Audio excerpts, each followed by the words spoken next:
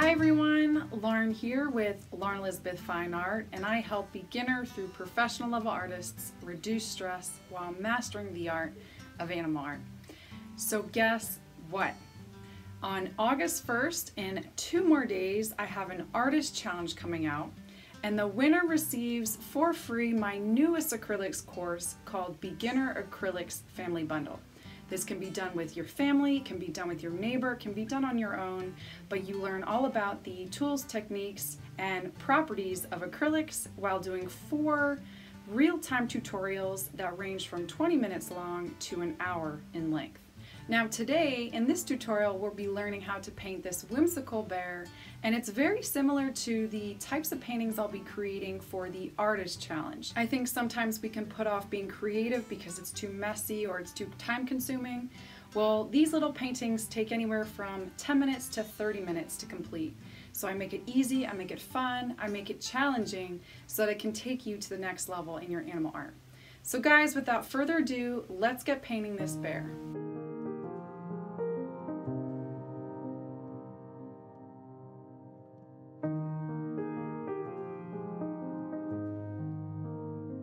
Alright, so all the materials for this 30-minute tutorial are listed down below, and all the links that I just mentioned. And we're going to get started with a detail round brush and make sure it's clean and damp, and with our burnt sienna we're going to start drawing on a plain canvas. You could either have this white, painted white, or just plain. So I'm going to create a circle closer to the top of the canvas. I want to make room for the chest of the bear.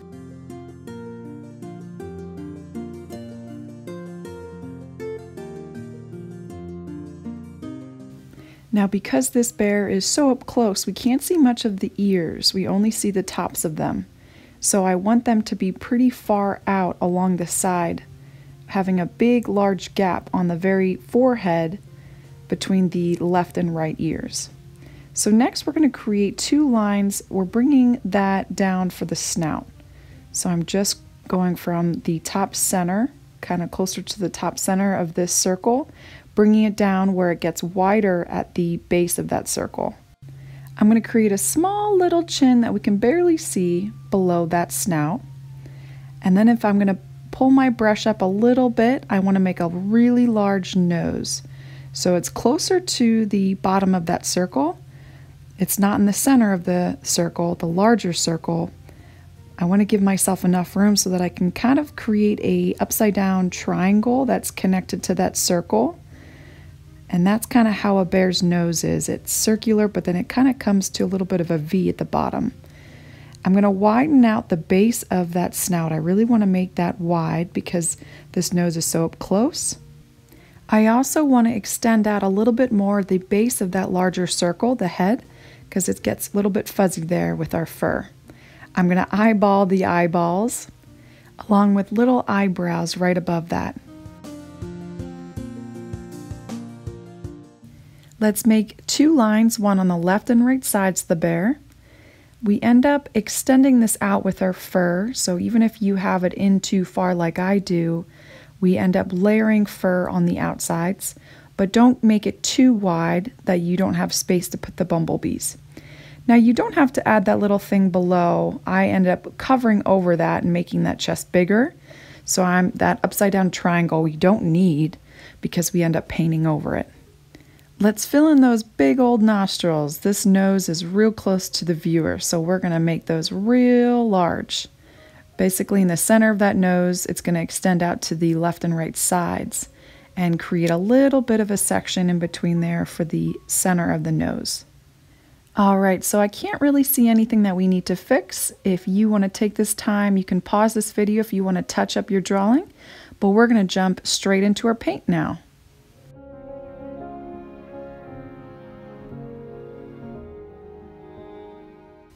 I'm going to wash out my brush, and you could choose to either use a small detail brush like I'm using, or you could use a small flat brush.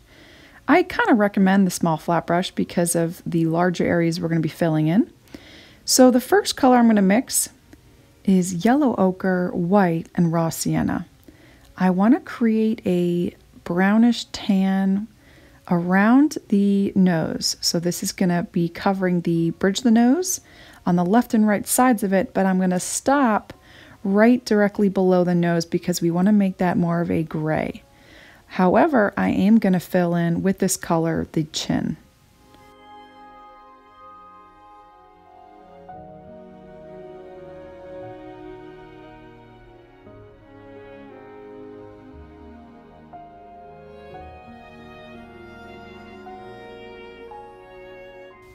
If you're not using a flat brush by now, I definitely recommend it for the next step.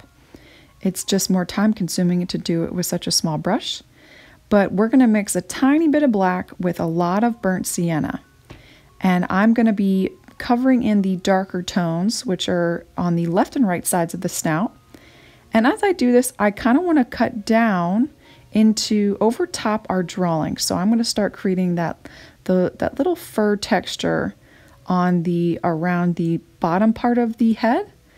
And I'm also going to bring this color up even on the forehead, but I'm not going to cut into the bridge of the nose. You'll see that I leave that white.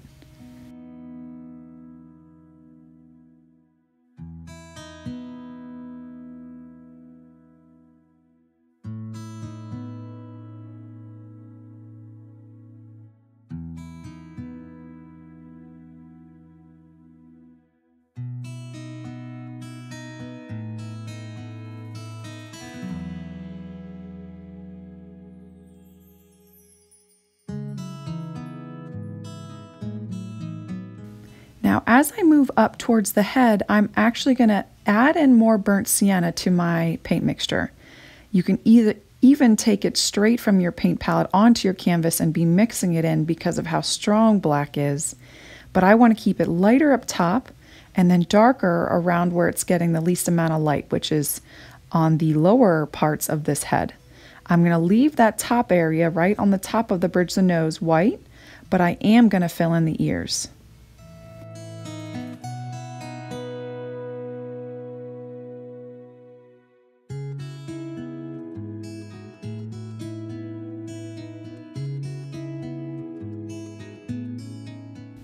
All right, so we're going to do the same thing but to the lower part of the body with our burnt sienna and black.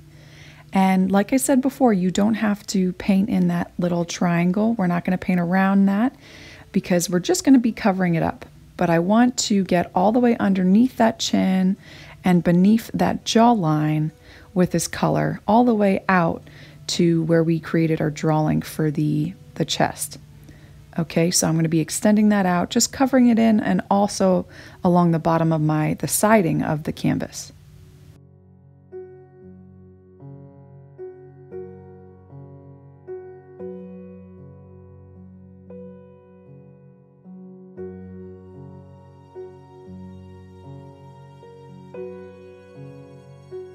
Next, I'm going to use what's left on my brush of the black and burnt sienna, and I'm going to mix it in with some yellow ochre and raw sienna. I even have some left on my paint palette, but if it's dried for you, you just add in some yellow ochre and raw sienna.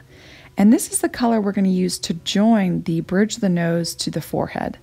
We want that in between medium tone color. The value is just right in between that dark and that light.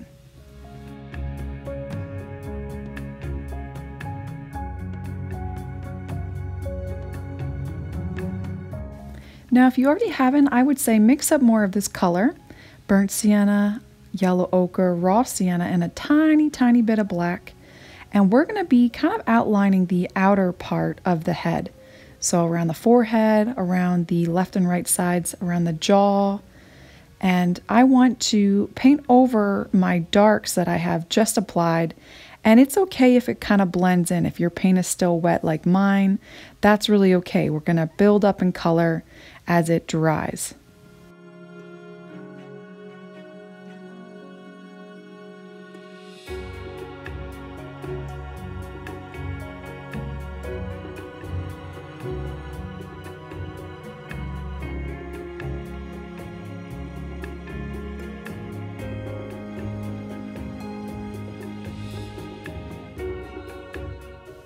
Now I want to find those eyes again, and what's going to help me is if I use the same color with a round detail brush and I pull in those eyebrows. Basically, where the bridge of that nose kind of fades into the forehead is where I'm going to start those eyebrows. And then directly below it with my black, I'm going to create 2 eyeballs directly below those eyebrows.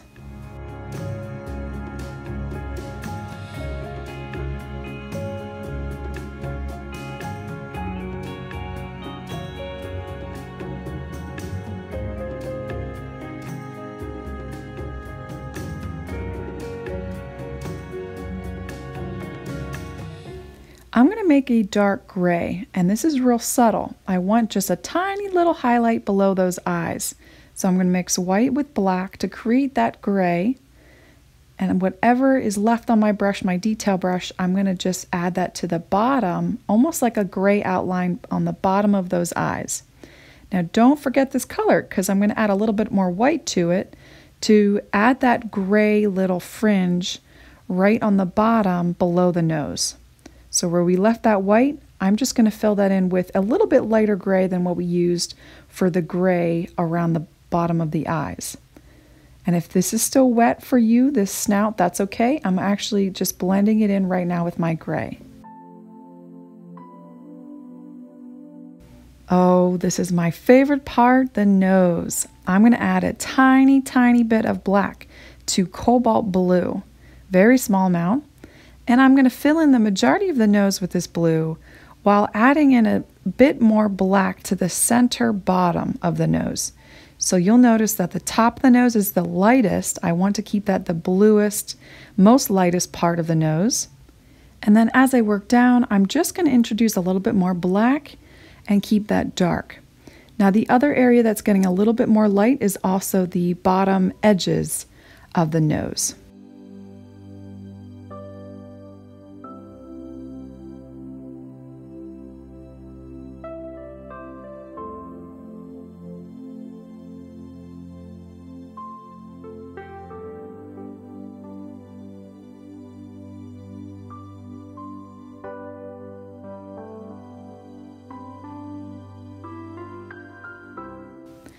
All right, now let's pull back in those nostrils. We kind of lost them here.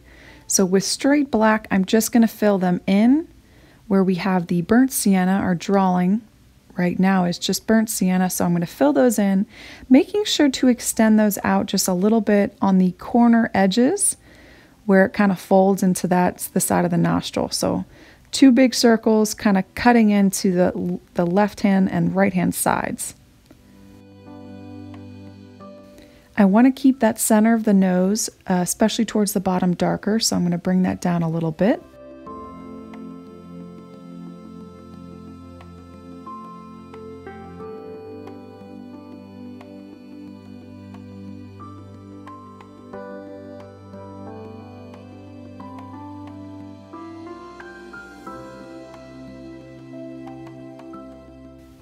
I'm going to use a little bit of white and yellow ochre and a little bit of raw sienna to add highlights in around the left and right sides of the nose.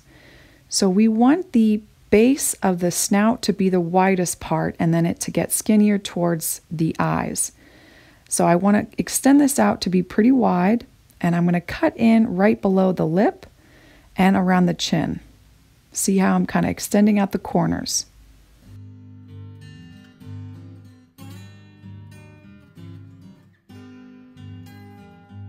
Let's mix up more of this color, but no white this time. Raw sienna and yellow ochre, and let's brighten up that snout.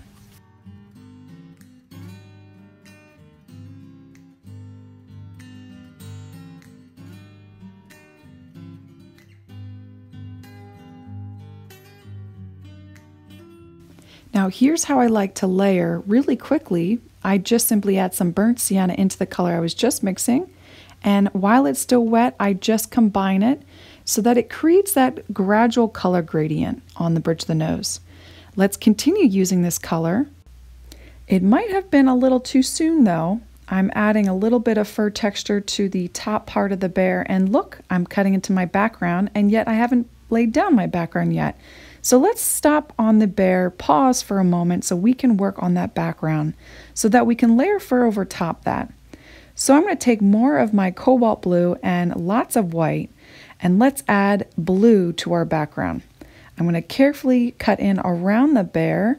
With my large flat brush, I just want to be careful and not bring in any brown into that blue.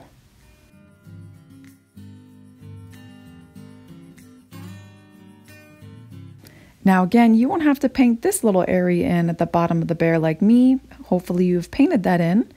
But I'm going to also make sure I cut in to create a little tiny dip in the forehead of the bear. I don't want to make that solid circle. I kind of want to have a tiny subtle dip there. And I also want to make sure I keep this light and really rich in pigment. So if you have to let this dry and then add a second coat, that is fine. Especially if you're starting out with a plain canvas, nothing on it, you'll likely have to put 2 or 3 coats to make it a rich, solid blue to really bring out that blue in the nose.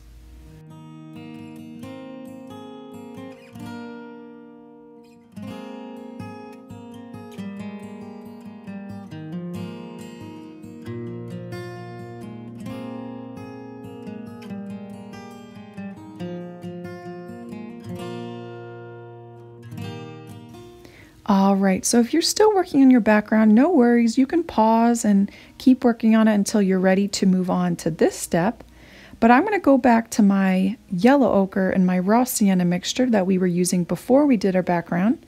And with my detail brush, I'm going to create little dabs of paint to start creating that texture and those highlights of fur. So over top the dark around the jaw, the forehead, the outer edges of the bear, I'm basically going to use this color to both outline and then dab sections of clumps of hair. I'm also going to use this color to create the ticked off, angry eyebrows on the top of the forehead. I really want to give this bear an expression of annoyance, frustration, being bothered by these bees, and so I want to make those real strong eyebrows.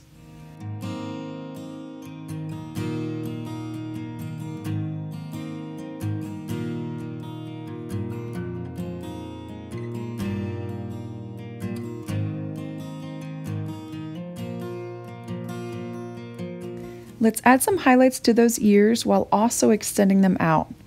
Now, if your background is still wet, you can actually save this for later and add this if it's just still too wet. But mine's a little dry, so I'm able to put those in and kind of extend out the width of those ears with this color.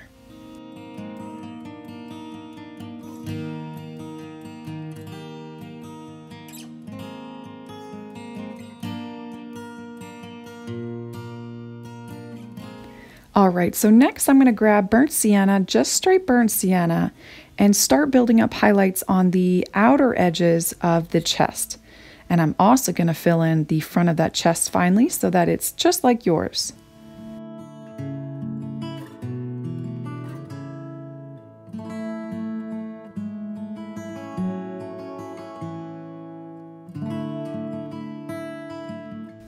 Next, I'm going to make sure I have a clean, damp brush. We're going to go back to that nose.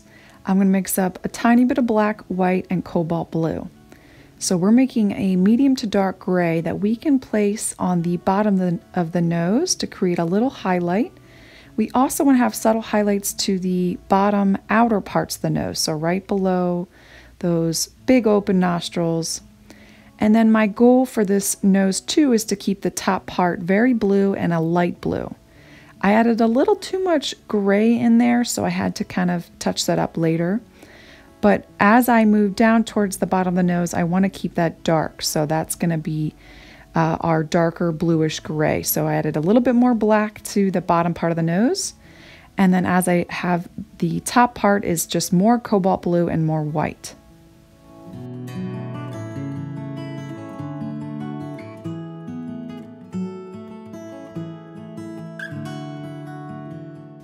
Now with a clean brush, and that's important, clean, you don't want to have any blue on here like I did.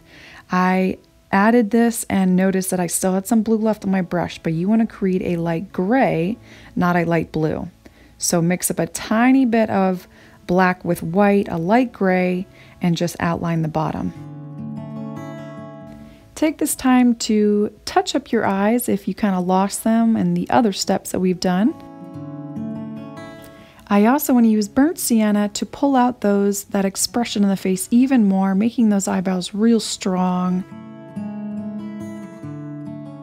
Okay, let's move on to our purple. So this is violet mixed in with a tiny bit of white. I want to keep it dark here because we're going to be applying this to the darkest areas of the bear, which are right along the left and right lower parts of the face. I'm just going to pull out that darkness, but also add some life to it with this purple. And I'm going to also add it around the chest, so the darkest areas around the right side, because we have a lot of our darkness on the right side of the bear. I'm going to add it there too.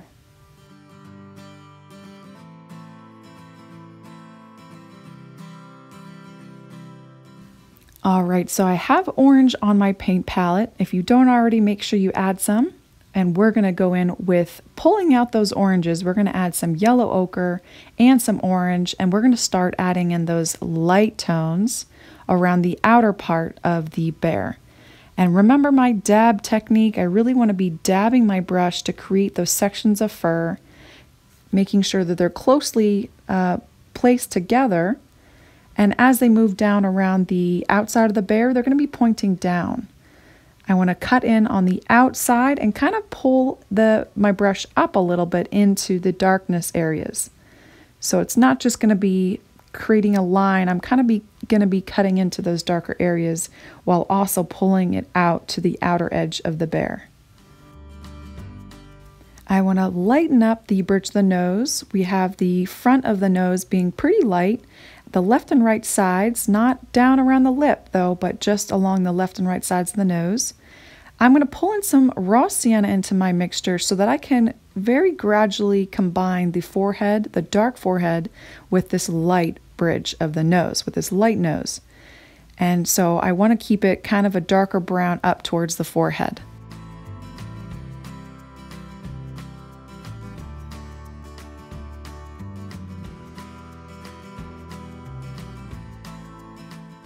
So I'm going to continue using this a little bit darker brown with my raw sienna in there. And I'm really going to be pulling in that fur and extending out the fur as well with this color. So you see around the chest area, I'm going to be adding some more width to this area. I'm even going to be going out into my blue background, especially on the left side. We want to have more highlights there because it's getting a little bit more light. But I'm also going to do that to the right sides as well. So my paint's going to be thick here. I'm going to be cutting into the background to make it look like that fur texture and making sure that I cut into those darker areas. So if you watch me here, I'm going to combine purple, burnt sienna, and a little bit of my orange mixture. And you'll notice that I keep it very purple and dark towards the center of the chest, and then more burnt sienna toned on the middle, and then more orangish raw sienna on the outside. Do you see that? It's kind of that gradual progression. With a clean brush and some orange and raw sienna, so I have orange and raw sienna if that was hard to see. I know there's a lot of colors on my paint palette, but I'm going to use this color to pull out those eyebrows. So we have ones that are closer to around the ears, and then right above the eyes, I also want to pull those out too. I'm going to wash up my brush and grab some black on my detail brush, and let's put back in that mouth. I'm going to separate the top lip from the bottom chin with just a straight line.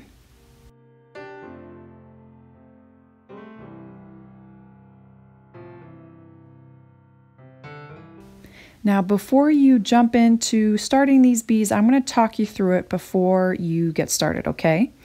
So I want to create a white for the body of the bee first, and then I want to actually paint that in with yellow over top that, and then I want to create a gray for the wings. I know I kind of did that opposite here, but I'm saying what's helpful is if you create a white for just where you're going to place the bee, and then you mix in yellow with white for the main color of the bee, and then you go back around that for the wings, create a gray. And then once that is dried, then you would cut in with those little markings, those black stripes that they have on them. And I put 2 on each bee. I put a lot more bees than this. You can add in more bees, you can add in less bees. I even, looking back at this, I kind of wish I had a little bee sitting on the nose. I challenge you to doing that yourself if you want to. I just think the bees are a little bit more challenging than I thought they would be. But so let me go over that one more time. I recommend you doing white where you place the bees where you want them. Then you mix in yellow with white and you fill in the body, the main color. And then you create a medium gray with black and white for the wings, which are just 2 dabs above the bee. And then once it's dried, then you would go in with black stripes. Okay, so that's the process I recommend for these bees, and I kind of figured that out later. You can have some bees behind the bear, some bees just on the left and right sides. You can add as few or as many bees as you would like. It's completely up to you. This is your painting. So what I'm going to do right now before I add my last and final step to the nose, I'm just adding touch-ups. So I'm just going to be touching up my bees, touching up the bear, and preparing for the last step, which is to add a vibrant blue highlight, a light blue highlight to the top of the nose.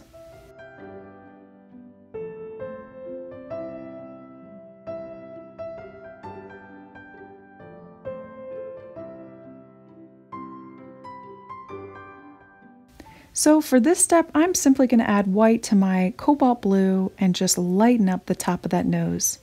I really want to pull out the blues in that nose with a light blue, and you can even go in with some just straight cobalt blue below that, just to kind of connect the colors.